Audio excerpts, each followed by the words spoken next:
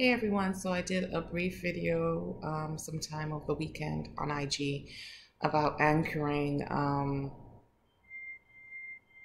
parts of your document in MS Word. So a lot of people asked me exactly how to do it. So I thought I would just make a quick video on how to do it. So I did some of them already, but I left one available so that you can see it. So we all know you can write your table of contents by going up to reference, clicking on reference, and then you add your table of contents. Here you can choose any one. Okay, but if you don't want to do that and you really want to just get directly to the point of your document that you want to get to, this is another way to do it.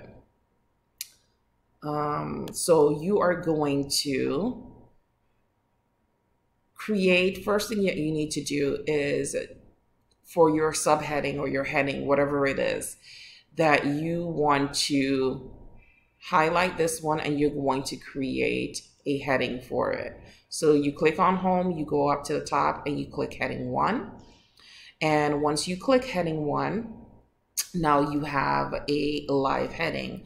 Now, if you don't like the font, you can also go back and highlight it, go back to home, change the font to anything that you want to change it to, change the size to anything that you want to change it to. I always like sizes that are huge so that I can see because I wear glasses. But anyway, but if you don't want to have to go through that for each and every heading that you're going to put into your document, there is another way to do it. So when you go up to your heading tab and you click on heading, you're going to right click and you're going to go to modify.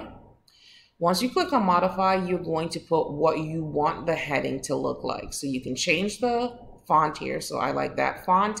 I want it to be a size, let's say 24. I want the color to be red, right? It's down, you go down here and it says add style to the gallery. No, I don't want to add it to the gallery. Do I want it to be automatically updated? I can click automatic update and then it will automatically update it throughout the entire document, but I'm not going to do that either. But that's how I would change it. And then I'm going to click OK. So now the font is the way I want it. But I've already done some others and it automatically updated it throughout the document. So all of the fonts, all of the headings look alike.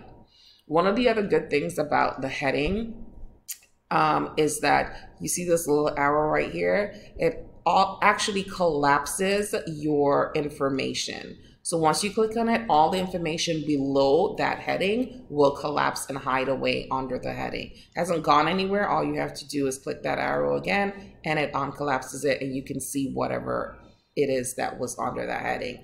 And you can do that for all of them. So it reduces the amount of page numbers that you have and just that doesn't look overwhelming. You know, when you have like 50, 60 pages, you're like truly overwhelmed. If you collapse everything, then it just looks like you have like a, one-page document, but that one-page document is actually maybe a 50-page document once you've uncollapsed everything. So now that I've done that, and I want to anchor. These ones are already anchored. I'm going to anchor Babdo. So the first thing I had to do, like I said, was actually create a heading out of Babdo. So if I took Babdo and I went back and let me uncollapse it and I make Babdo a normal font, okay?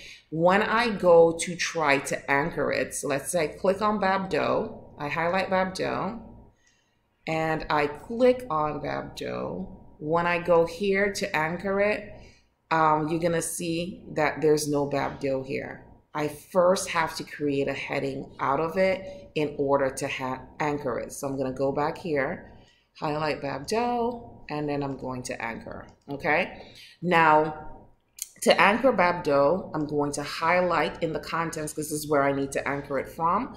I'm going to highlight it. I am going to right click. Then I'm going to go down here where it says a link. I'm going to click on it. And most people go here to link to do a hyperlink, but you don't really realize what else you have here. So you can, this is where you would hyperlink and you put your website here and then it will automatically hyperlink, but you can hyperlink within the document. It's called anchoring it. So once you press place in document, it shows you all the headings that you have available to anchor to, right? You can create a new document altogether, or you can put in the email address and make it so that when they click on your email, it takes them directly to that person, or to actually start emailing that person. But we're dealing with place in document, so I want to anchor Babdo, so I'm going to click on it here. I'm going to click OK, and now it's hyperlinked. And how do I know it's hyperlinked? Because when I hover over it, it says control click to follow the link. So Babdo is the first one, so I'm not going to do it. Let's say I want to go to Karen. I'm going to press the control button, the left click on my mouse together, and it takes me directly to Karen Doe. Regardless to whether I have it uncollapsed or collapsed, it doesn't matter. It'll take you directly there. So it doesn't matter how much information you have on your page. Just by anchoring stuff to the top of the page, you can find anything on your page that you want to find, any heading on your page that you want to find. Now, there are other ways to find things in Microsoft, but that's a whole nother video altogether. And then, of course, once you've clicked on it, it kind of changes color to show that you actually did click on it. So if I control and click, it takes me to Jane Doe. And that's just kind of how you do it. So I hope this is helpful for somebody, especially if you're in business and you're always creating different documents for your clients and so on and so forth. Yeah. And then the next one I think I'm going to do is to show you how to share. I know a lot of people use Google Docs because they don't know how to share documents in Microsoft and get real life feedback. So I'll show you how to do that if you're not really fond of Google Docs and you want to continue to use Microsoft.